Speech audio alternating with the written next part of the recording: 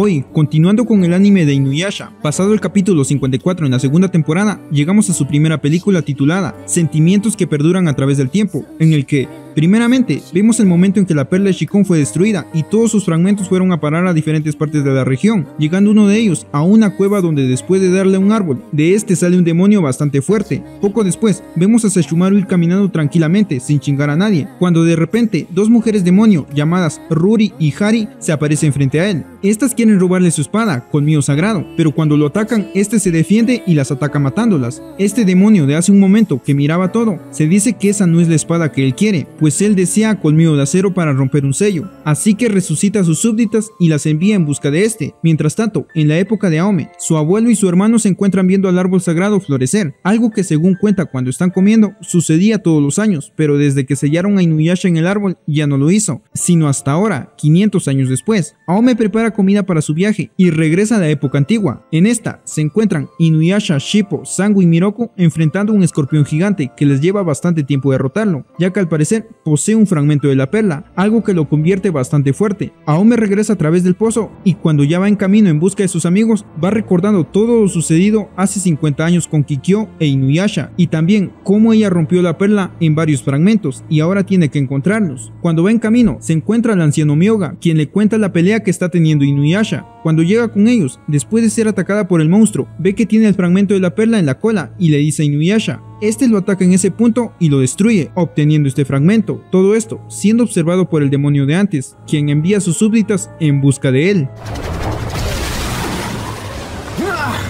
¡Ahora verás viento cortante! Listo. Increíble, señorita Aome. Usted purificó al espíritu. Por fin la encontré. Ruri. Sí. Hari. Sí. Ha llegado la hora. Sí, maestro. Más tarde, vemos a todo el grupo de Inuyasha descansando en un lugar y almorzando la comida que Aome les preparó, pero como siempre, después de que Inuyasha la insulta inconscientemente al no hablar bien de su comida, ella se enoja con él y luego se va. Al mismo tiempo, Miroku y Sangu se percatan que Kirara tiene una herida y después esta pierde el control y también sale corriendo, y ellos detrás de ella. Cuando la encuentran, esta está con las dos mujeres demonio de antes, quienes primero le dicen a Sangu que le han dado un antídoto y luego la atrapan junto con Miroku, poniéndole unos escorpiones encima y revelando que fueron ellas las responsables del escorpión gigante de antes. Miroku la intenta ayudar y se las quita con su agujero negro. Una de estas mujeres aprovecha y logra robarle este poder, obteniendo ella también el agujero negro de Miroku, y cuando están a punto de matarlos con este mismo, una flecha de la anciana Kaede las ahuyenta, llevándose a Kirara con ellas. Kaede les advierte del peligro que se enfrentan al seguirlas, pero aún así deciden ir tras ellas. Por otro lado, vemos a Kikyo caminando cuando de repente siente una energía maligna, y cuando llega al árbol sagrado ve a una mariposa en el lugar donde clavó Inuyasha, dándose cuenta que alguien va tras él. Aome también llega y al verse una a la otra, esta se esconde, y cuando intenta verla otra vez, ya no está. Se acerca al árbol sagrado y recuerda el momento en que conoció a Inuyasha y también la relación y el amor que Kikyo le tenía. Luego, cuando toca el punto donde la flecha de Kikyo selló a Inuyasha, se lastima, y se dice que la razón principal por la que sigue regresando a la época antigua es para estar con Inuyasha, ya que los fragmentos Kikyo los podría encontrar ella sola perfectamente. Por su parte, Inuyasha va junto con Shippo y el anciano Myoga en busca de ella, pero al ver las serpientes de Kikyo cerca, decide ir solo hacia allá. Cuando llega, encuentra a Aome triste y con un pedazo de su ropa cubre su herida. Cuando están en eso, aparecen una gran cantidad de mariposas que los intentan dormir con somnífero. Este las ataca, pero no les hace nada, y en ese momento aparece el antagonista de la película, Menumaru, decidido a enfrentar y derrotar a Inuyasha. Este lo ataca y ambos se enfrentan un corto tiempo hasta que logra quitarle la espada, mientras Aome también se desmaya gracias a las mariposas. Este le clava su espada a Inuyasha y lo deja gravemente herido, y luego va por Colmillo de Acero, pero cuando lo quiere tomar no puede, pues la barrera que tiene se lo impide. Estando totalmente decepcionado de no poder tomarla, al ver a Aome decide llevársela y así atraer a Inuyasha. Tú debes ser Inuyasha. ¿Y tú quién diablos eres? Mi nombre es Menumaru. Inuyasha, recibe el ataque de mi espada. Espléndido, puedo percibir el aura de destrucción de la espada. ¿De qué estás hablando? ¡Cierra la boca, estúpido!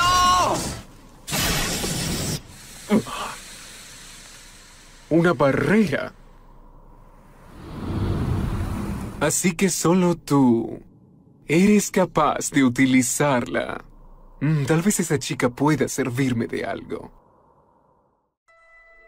Cuando Inuyasha despierta, gracias a los primeros auxilios de Shippo y Myoga, recuerda lo que ha pasado, y cuando menciona el nombre de Menomaru, el anciano Myoga lo reconoce y dice que es el hijo de un poderoso demonio llamado Hyuga, comandante de un poderoso ejército que, en una ocasión, se topó con el padre de Inuyasha y después de una feroz batalla, este lo terminó derrotando y sellando en un árbol en una cueva. Al oírlo, decide salir en busca de él y rescatar a Ome. Por su lado, esta se encuentra secuestrada por Menomaru, quien planea utilizarla como carnada para atraer a Inuyasha. Una de las mujeres demonio intenta controlarla con un conjuro, pero no puede, razón por la cual ahora utilizan un fragmento contaminado. Pero al ponérselo, ella reacciona y después de preguntarse en dónde está y por qué, los intenta enfrentar, pero es atacada por una gran cantidad de mariposas que aparecen y luego defendida por Sango y Miroku, quienes casualmente llegan. Estos se enfrentan a las dos mujeres demonio un corto tiempo, hasta que Ome intenta atacar a Menomaru, pero este no la deja e intenta matarla, momento en que casualmente llega Inuyasha y la defiende. Las mujeres demonio al verlo, salen de ahí junto con Kirara. Inuyasha lo enfrenta y cuando logra acertarle un golpe, logra matarlo, pero gracias al poder de su padre que absorbe del árbol, este se levanta y sigue peleando, motivando a Inuyasha a atacarlo. Este, con el orgullo que tiene, lo ataca con el viento cortante y él lo aprovecha para romper el sello, liberando a su padre y destruyendo todo alrededor. Ellos logran salir y cuando lo hacen, este les explica que únicamente Colmillo de Acero era el que podía romper el sello y liberar a este demonio, y ahora que ya lo hizo, comienza a hacer el ritual de sucesión, en donde trata de heredar todos los poderes de su padre y de sus ancestros, siendo él todavía más fuerte, ya que cada generación es más poderosa que la anterior. Inuyasha intenta atacarlo varias veces, pero no le hace nada. Este en un momento reacciona y los ataca con un gran poder, pero falla, demostrando también la fuerza que posee. En otro ataque que quiere hacer Inuyasha, este le lanza su poder y defendiéndose llega con los demás y son enviados muy lejos de ahí. Mi padre, el gran Hyouga, fue derrotado y capturado por tu padre en este lugar. La única espada que tiene ese poder es el colmillo de acero. Ahora todo lo que le pertenecía a mi familia será mío de nuevo. Debería deshacerme de ti para que no molestes nunca más. Cuando se deshace de Inuyasha, comienza a robarle el alma a los aldeanos que se encuentran cerca, llegando a él y fortaleciéndolo más. Incluso quiere atacar la aldea de la anciana Kaede, pero esta la defiende con un campo de energía, debilitándola bastante. Después de hacerlo, llegan a Ome y Shippo heridos con ella, y después de pedirle ayuda, se desmayan. Miroku y Sango también se encuentran heridos y recuperándose en una cueva junto con Hachi. Estando ahí, deciden ir hacia allá e intentar derrotar a Menomaru. Inuyasha también se encuentra herido, pero todavía decidido a seguir peleando y encontrar a los demás. Myoga intenta detenerlo, diciéndole que tiene que recuperar fuerzas o fortalecerse más, y después de discutir con él, lo deja y se va en busca de Ome. Por su lado, esta, mientras se está recuperando en la casa de la anciana Kaede, es controlada por Menomaru a través del fragmento que le pusieron antes. Está consciente de lo que hace, pero no puede controlar su cuerpo, y cuando la anciana Kaede quiere ayudarla, la ataca y luego sale de ahí. Cuando va caminando, se encuentra a Inuyasha en un puente, al cual primero abraza y luego le clava sus uñas hiriéndolo bastante. En su intento de detenerla, ambos caen del puente, e Inuyasha, al saber que Menomaru la controla, decide escapar para no herirla, pero cuando llega al árbol sagrado, esta lo acorrala y él recuerda el momento en que Kikyo lo atacó hace 50 años, crea un arco e intenta lanzarle una flecha para matarlo. Por otro lado, vemos a Sango y Miroku llegar al lugar donde está Menomaru, y cuando ella le lanza su Hiraikotsu, este reacciona y libera momentáneamente a Ome. Cuando ella se detiene, le dice a Inuyasha que escape, pero él se niega diciéndole que jamás la abandonaría. Regresando a Miroku y Sango, cuando atacan a Menomaru, son detenidos por estas dos mujeres demonio quienes los enfrentan, regresando a Menomaru el control sobre Ome, quien la obliga a apuntar con la flecha a Inuyasha y lanzársela. Cuando lo hace, le da y lo deja clavado en el árbol. En ese instante, se libera del fragmento que tenía y del control de Menomaru. Casualmente llega Kikyo, quien después de resaltar que la misma persona le lanzó la flecha a Inuyasha, le da el fragmento y le dice que se vaya a su época, ya que no debe estar ahí. Esta se niega diciéndole que sí debe estar, pues tiene que proteger a Inuyasha, quien se encuentra herido y sufriendo. Kikyo le contradice diciéndole que él está así por su culpa, ya que desde que llegó al mundo antiguo solamente le ha traído más problemas de los que ya habían. Luego le explica que el árbol del tiempo de Hyuga hace que en el futuro haya un invierno sin fin, algo que se puede empezar a ver en la época de Ome, y cosa que ella no podrá evitar. Luego la lleva al pozo, donde ve que le han comenzado a crecer ramas, gracias a que fue hecho con madera de este árbol, y la obliga a regresar a su época, diciéndole que ella e Inuyasha jamás debieron conocerse. A partir de ese momento, las épocas futuras quedarán cubiertas de hielo. También tu época tendrá un invierno sin fin. Una vez que cubran el pozo por completo, será imposible que regreses a tu época. Regresa ahora que puedes, antes de que sea muy tarde. Regresa a tu época ahora. Inuyasha y tú nunca debieron haberse conocido. ¡Vete ya!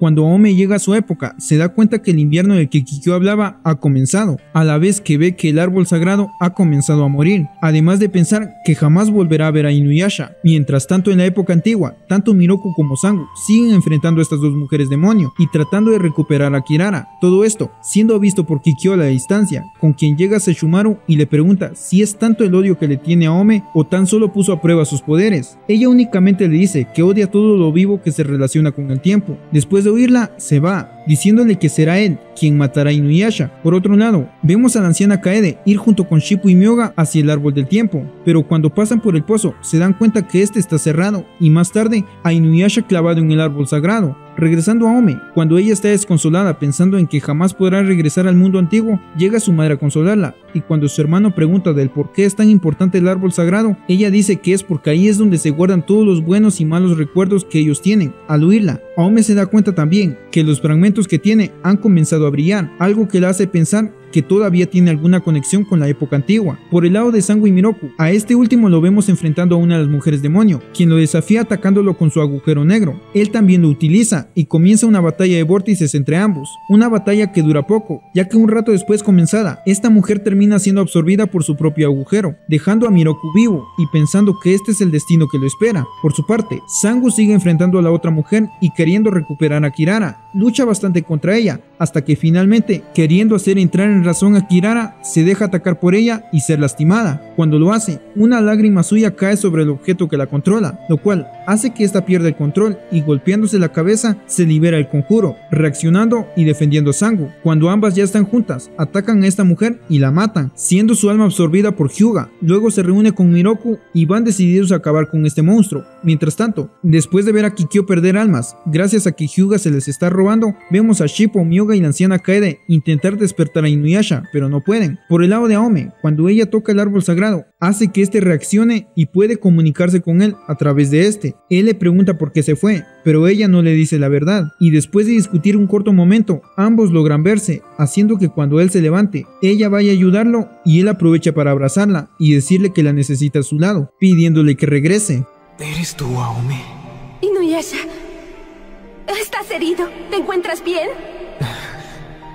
Esto no es nada para mí. Volví a casa. ¿Tanto miedo te dio? No fue eso lo que sucede. Es que yo no he podido ayudarte. Al contrario, te herí, Inuyasha. Creí que lo mejor sería alejarme de tu lado. Te necesito a mi lado, Aome. ¿Es que aún no te has dado cuenta? Cuando ella intenta regresar no puede, ya que el pozo está cerrado, y regresa a decirle a Inuyasha qué es lo que pasa. Él le dice que utilice su arco, pero ella no lo tiene en esa época, y mientras pensaba en qué hacer, recuerda lo que la lastimó antes y va al árbol sagrado, en donde saca una flecha, la cual la utiliza para abrirse camino por el pozo y regresar. Inuyasha, que ya había despertado, va a liberar el pozo, pero Aome llega antes siendo recibida por todos, y después de pelear con Inuyasha por lo que acaba de pasar, van hacia donde está Menumaru para seguir atacándolo. Cuando llegan, este sale del lugar en donde está, siendo mucho más fuerte que antes. Inuyasha intenta atacarlo, pero no le hace nada, y este se transforma como en una especie de polilla o mariposa, y los ataca con una gran cantidad de demonios. Ya estando todos reunidos, Myoga les dice que para derrotarlo, tienen que combinar las flechas de Aome con el poder de colmillo de acero. Tratan de hacerlo, lanzándole una flecha a Aome y abriendo una brecha en su aura maligna. Inuyasha le lanza un viento cortante en ese punto, pero no le hace casi nada. Este, al ver lo que tratan de hacer, los ataca, pero ellos se defienden, mientras Aome descubre que su poder se concentra en su frente, razón por la que le lanza otra flecha, pero esta le da en un ala, rompiéndosela. Él, al verlo, la ataca y la manda lejos, pero es ayudada por Sangu y regresa con Inuyasha. estando juntos otra vez, le vuelve a lanzar otra flecha, la cual Menomaru rechaza con su poder, pero Inuyasha aprovecha y le lanza el Bakuryuha, combinando ese poder con la flecha de Aome tal y como lo dijo Myoga y devolviéndole su poder al doble, consiguiendo con esto romper el objeto que tenía en la frente y destruirlo a él completamente. Luego los vemos a ellos alejándose del lugar, volteando a ver cómo el árbol del tiempo en donde él estaba comienza a derrumbarse. Esto mientras regresan a la aldea de la anciana Kaede. ¡Prepárate! ¡Ahora verás ese poder del que tanto te reías! ¡Toma esto, Bakuryuha! ¡Imposible, maldito semi-humano!